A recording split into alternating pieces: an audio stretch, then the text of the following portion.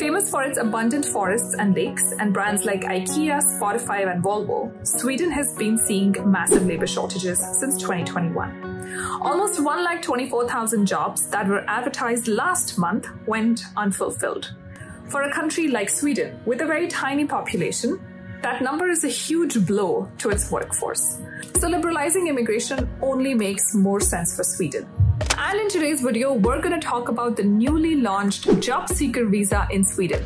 Yes, you heard me right. Sweden launched its own job seeker visa, and there are some amazing perks because this is a new job seeker visa, so they obviously don't have a lot of requirements. It's much more simpler than Germany or Austria, and in today's video, we're going to talk all about it. So if you are somebody who's been eyeing Europe for some time and want to take that chance for yourself, especially in Sweden, then this video is for you, so make sure you stick around.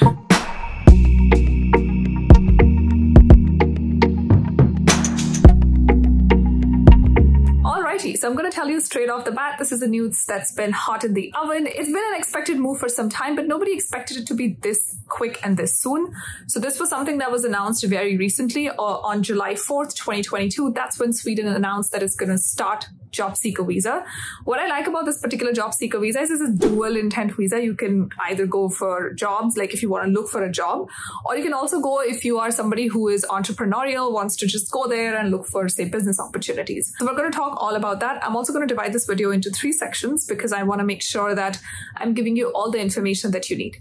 After this, if you need any other information, please put your comments and questions down in the comment box below so that I can see them, respond to them, or maybe come up with a video. All right, so the first point that I want to mention is language barrier. I know anytime I talk about Europe, the first question, literally the first question that most people ask is, do I need to know the local language? And I'm always going to give you the right answer that I think is the correct answer, not a diplomatic answer. I'm not going to come up here and say, oh, you don't need to know the local language, etc. I personally think that you need to know the local language, if not for your job, but for social integration, because most people use the local language in European countries just to come together as a community, just to get integrated socially. So I do think that that's required, but I also think that that's required for social integration. And a country like Sweden is actually trying to erase its language barrier. Just look at this clip that you see up on the screen.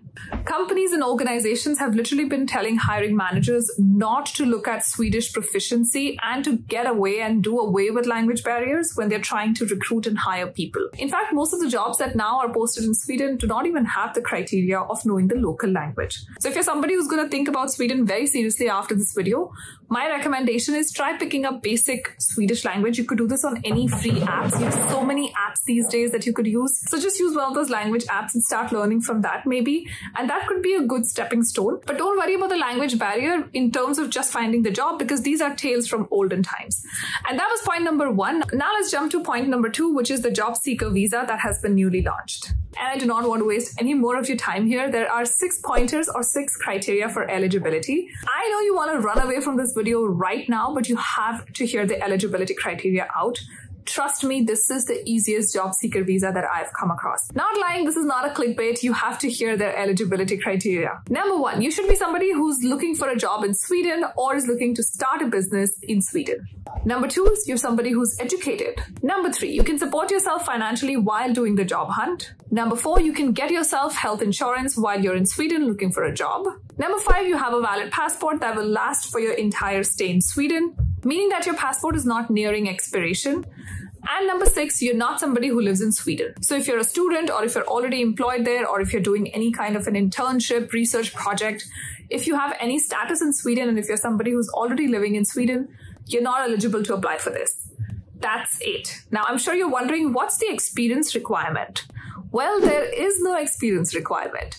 There is nothing that they state about experience. I'm not kidding. I will leave all the links in the description box so you can go and check it out. So you could be an absolute fresher and you could still be applying for this job seeker visa and taking your chances. And that I think is amazing. Also, there is no language requirement. You know how Germany has a requirement to know German?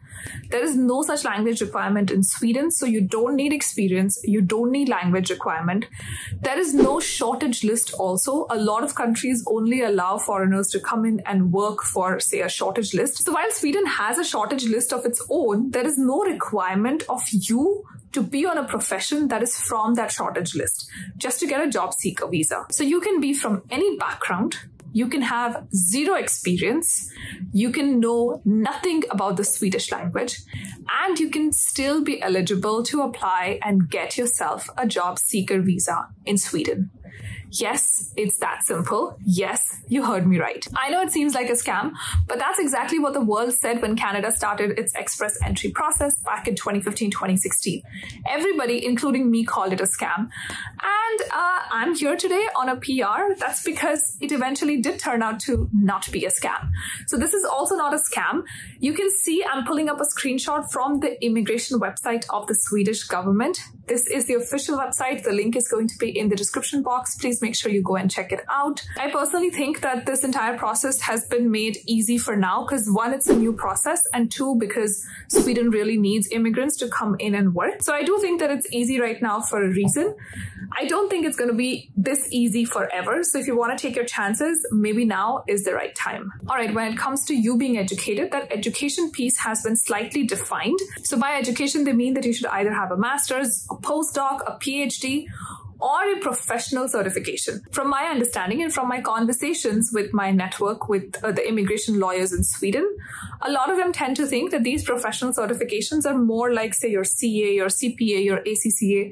It's about having a professional certification. So if you are somebody who has some kind of a professional certification, it could be in actuaries, it could be in accounting, it could be in various fields, you are still eligible for this. But yes, there is a little bit of a requirement when it comes to education. And that's about it. Currently, they do not mention any fees on their website, but I'm pretty sure there's a fees associated to it. So once you start your application, I think once your application goes through, it's then that the fees is applicable. So you can maybe pay the money then. And what I also like about this job seeker visa is that you can get the visa for anywhere between 3 to 9 months. This depends on the Swedish Immigration Authority. Once they look at your case, that's when they'll decide how long of a visa do you deserve. And you can go from there. But the maximum time on this visa is 9 months, which I think is good because most job seeker visas only last for 6 months. So it's good to have those 3 more months of buffer. Now, do keep in mind that you will have to apply for a work permit after you get a job.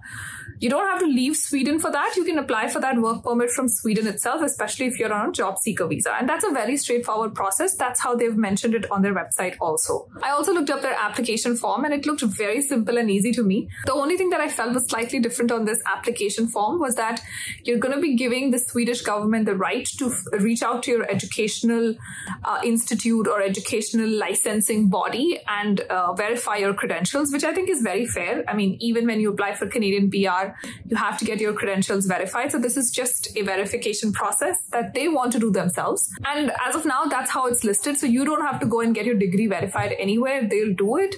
You just have to authorize them to reach out to these different bodies on your behalf. So it could be your college, it could be your institute, it could be, wherever you are licensed. So that was everything about the job seeker visa. The third point that I want to discuss in this video is the labor shortage list. Keep in mind that this has no bearing whatsoever on the job seeker visa. There is a labor shortage list because most countries have it. Any country that's undergoing labor shortage will have a labor shortage list. So Sweden also has its own labor shortage list, and there's a huge list. Honestly, I am someone who goes through these lists for various countries, and I do this very often, but I just felt like the Swedish list was a little long. I don't know if you get that sense or not. I'm going to leave that link in the description box as well. So let me know if you get that sense as well. But obviously keep in mind that if your profession is not on this list, it will have no bearing whatsoever on your ability to apply for a job seeker visa. Also, that doesn't mean that your profession is not in demand. I genuinely believe, and have experienced firsthand that any good professional with the right skill sets, the right attitude to learn, and somebody who's pleasant and wants to grow will always have demand, irrespective of the field that they come from. So why am I sharing this list for Sweden? Because I want you to be at ease. I want you to know that there is a labor shortage list that you can look at and get some idea. This can also help you plan your job hunt or your strategies, especially if you're thinking of Sweden seriously. It can help you put yourself out there. It can also help you if your profession is not there. If your profession is not there, then you need different strategies to make sure that your profile is being looked at, that your profile is coming up on recruiters list, etc. So in short, this list is just to keep you well informed about what's going on in Sweden overall. And I'm going to leave all the links in the description box. In case you're wondering how is it that you can start your application process, please make sure you start working on your LinkedIn. I have a LinkedIn masterclass that I'm going to link up right here. Also going to add the link in the description box and maybe in the comments somewhere. So if you're interested, make sure you go check that out as well. It has helped a lot of people. So putting yourself out on LinkedIn is the best way. Apart from that, I'll make sure to add my favorite job websites in the pinned comment as well. So please make sure you check those out. On that note, this amazing video has also come to an end. I hope you enjoyed watching this video and I hope you will be considering Sweden. If you will, let me know in the comments below because I keep reading your comments. They always help me plan not just my content but also understand what is it that you want. Please keep letting me know which of my videos are helpful for you, etc. And if you have any other questions about this job seeker visa or anything in general, you can put that down in the comment box below as well. Don't forget to like this video, share it with a friend, subscribe to the channel, do all the drill so that I can also be rewarded a little bit and I can also smile here in my little chair. I promise to see you in the next video. Until then, you make sure you take care of yourself. Stay safe. Namaste.